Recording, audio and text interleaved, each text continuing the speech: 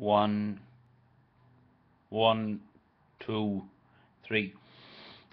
Okay, video response for the Lyndon LaRouche interview with Alex Jones there. Pretty exciting stuff. I've stayed in on a Saturday night, as I do, and just got to the part 5 of 5 video and watched the whole thing. And don't take it personally. I've got more to agree with than disagree with, so I'm just going to go to the points that I disagree with.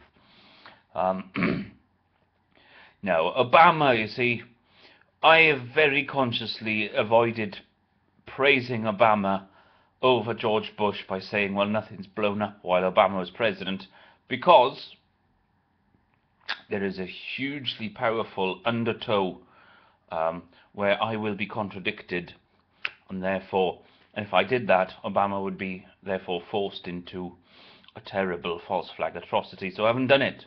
I've just kept quiet about it. Whether he's got depressed or not is neither here nor there. I think Obama has a secret related to Queen Anne.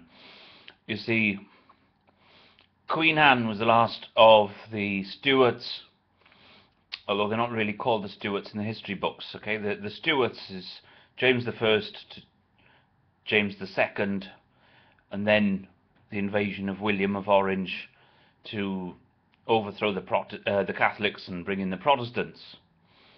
Okay, but then after William of Orange and his wife Mary had passed away, James II's daughter, Queen Anne, was the queen, and she had a large family. According to the history books, at least the majority of history books, no heirs, but she had a big family, and King George I of Hanover threw the Queen Anne family out on the street, and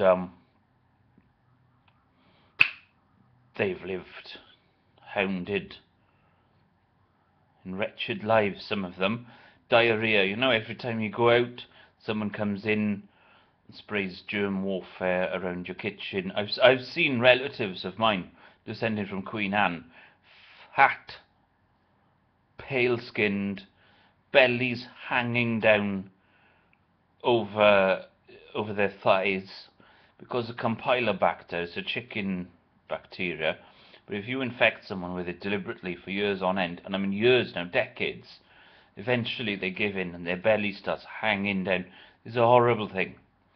But there are relatives of mine I've seen with such afflictions, you know. Of course, Barack Obama might be a descendant of Queen Anne. I'm thinking about that snub in Buckingham Palace. They put it on the internet, you know.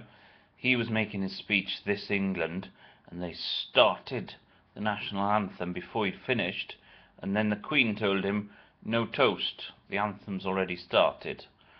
And that was a snub.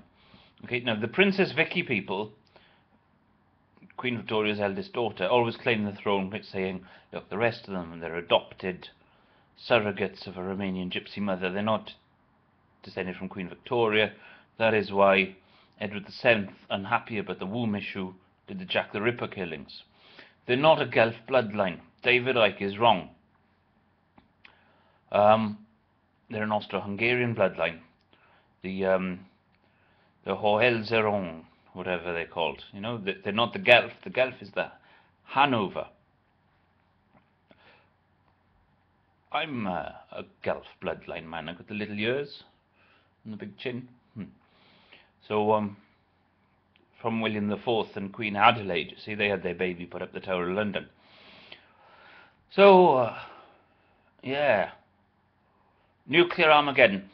You see, the truth of it is, behind that is the conspiracy is more international already than you think, and it's in the Bible. Okay, the Lord. Not many people left by the time the Lord is finished in Assyria. Okay, so for those of you who know, it goes by Holy Scripture.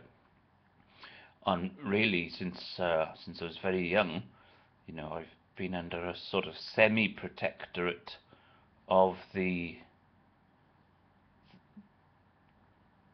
the Black Pope. Okay, but he retired when he was 82 anyway. But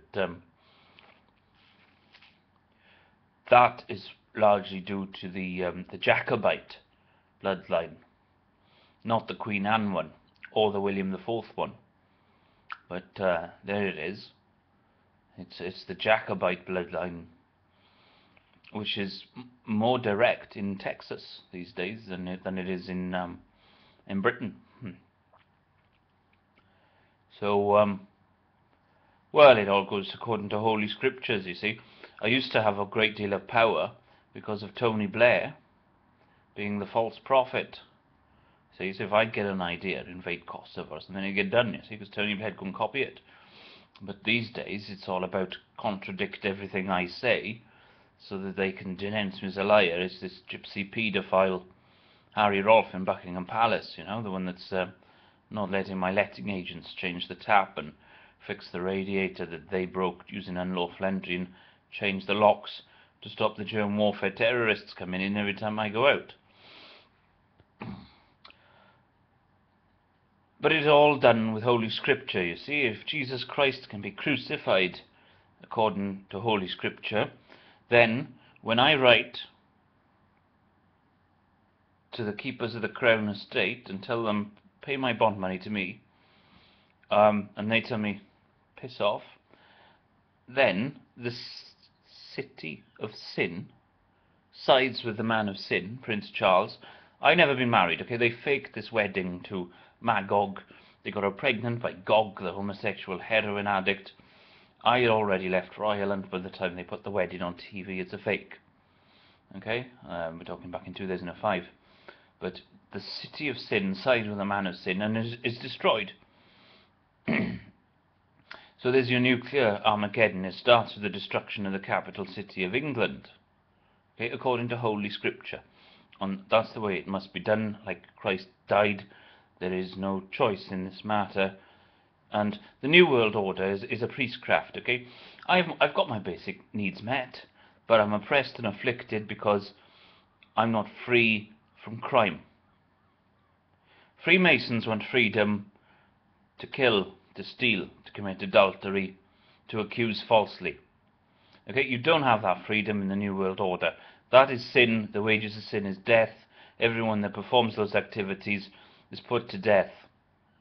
Okay, but what you do have is the freedom from being harmed by those activities. You've got freedom from having your things stolen. You've got freedom from being murdered. You've got freedom from being accused falsely. Okay?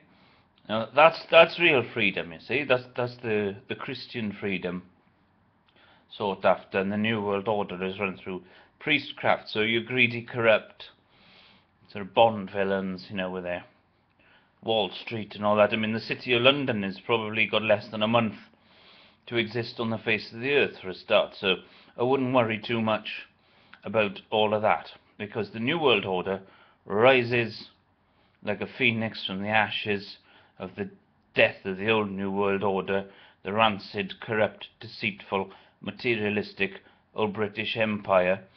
But then